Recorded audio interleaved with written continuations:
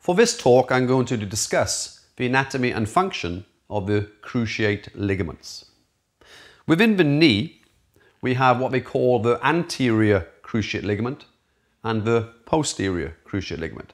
And basically, the name for them is a cruciform, and a cruciform means that it's a form of a cross.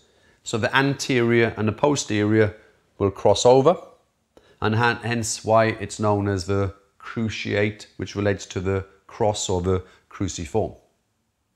They consider in the US over 100,000 athletes, patients, etc. will tear the anterior cruciate ligament.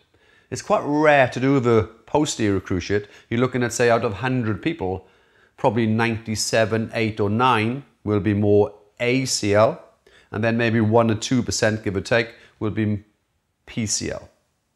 Now, in terms of their attachment and function, we can't really get to them, so we almost have to test the cruciate, not really directly, because we can't physically touch it like we can with the collateral ligaments on the sides, so we have to do specialized testing for. And I'll mention that as we go through. But if you're looking at, say, the one you can see here, so this is known as the anterior cruciate ligament. So this area, so this is the lateral femoral condyle, this is the medial femoral condyle, and then this is like the intercondylar notch along here where the cruciate ligaments will naturally sit within. The anterior cruciate, I'll discuss this one a lot more, will come onto like the tibial plateau along here, and then it progresses to the medial side of the lateral femoral condyle. Okay, you can see it coming in down here. And if you're to look anatomically at that fiber, then we've got what we call an anterior medial fiber on here. And then behind that, you can't really see it, but just behind it, there's also known as a posterior lateral fiber. Okay, so the anterior cruciate ligament has two fibers. So it's got an anterior medial and a posterior lateral fiber. Within, it has what they call like a mechanoreceptors. So it's on about the change of position. So you've got these neural supply to it because naturally it detects change. But it's one of the most common ligamentous injuries in the body. And in terms of the knee, we've got four main ligaments, ACL and PCL, the lateral collateral and the medial collateral. They reckon it's the main ligament to become torn. When it does tear, then the knee typically is in a rotatory type of movement unless you've had contact, where the knee is maybe being hit from the side and it could tear that way, but there's normally a rotational component within. So not all the time it's directly related to contact. You could just be pivoting on the foot and turn, and then that ligament can tear as a result of that forced rotation. And it typically will swell very quickly.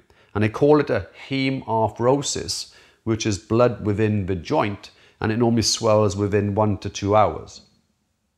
If you have what we call an aspiration, where they put a needle in and withdraw the fluid, they will look at it for a diagnostic. And naturally, if it's more red in appearance, they know there's a blood within, and more than likely, they would detect there is a cruciate ligament damage. If it's only like a synovial fluid, then it's more like a plasma color, like an egg white. So that's typically called a synovial effusion, which normally takes a day or two to swell rather than an hour or two. The anterior cruciate, in terms of its function, because of where it attaches, it mainly prevents like anterior motion of the tibia going forward in relation to the femur that's going backwards. So they'll call it like an antero-posterior glide. Okay, so it prevents either the tibia from going anteriorly in respect to the femur, or the femur going posterior in respect to the tibia. So when we come to test it, we do what we call a draw test, an anterior draw test. So if I was to physically hold the tibia and pull it anteriorly, and it comes forward in respect to the opposite knee, okay, as it glides forward here. It's hard to say exactly how much, but it's comparative to the opposite knee. So that's called a draw test, and if it's positive, it will come forward. We have something called the Lachman's maneuver, and also another test called the pivot shift. So there are 3 main tests for the anterior cruciate ligament. Also, it prevents internal tibial rotation. So that's why when the foot is fixed and the femur and tibia is naturally in this unlock mechanism in here, okay? So when it's unlocking, then that ligament around 30 degrees and also 90 degrees, it can actually be torn, where it's trying to provide stability.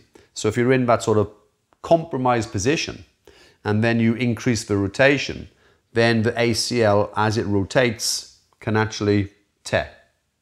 And then you can grade it a grade 1, a grade 2, and typically a grade 3 is a full thickness tear of the ACL.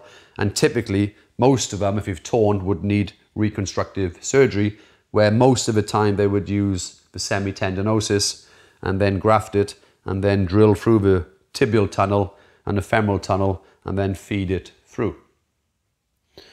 So that's a little bit about the ACL. The PCL on this one is actually torn.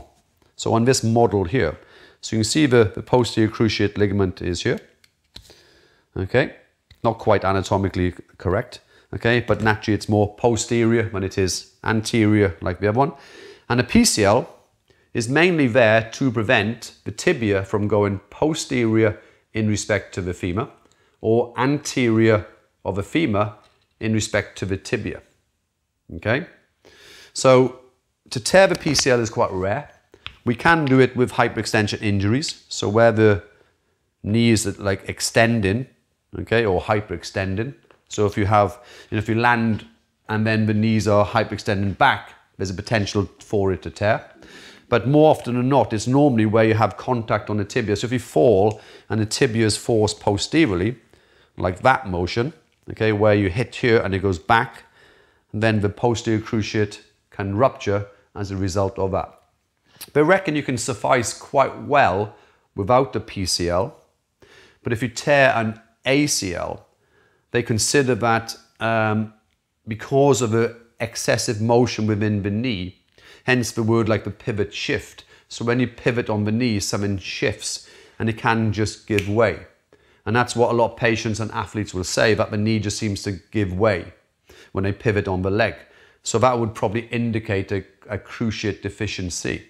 Whereas with PCL, you don't tend to get that natural instability. So a lot of people could have a deficient PCL, but suffice okay. Whereas with an ACL, if it is deficient, it is recommended you would have surgery for. Otherwise, the chance of having degenerative changes like osteoarthritis within the knee would be a lot sooner if you are deficient within that. Okay, so it's probably a good idea, but if you have torn it, but you would look at trying to get it repaired. So that's a little bit about the cruciate ligaments and their function. And naturally, if they swell, it does swell very quickly and is called a hemarthrosis. I hope you've enjoyed the presentation and thank you for watching.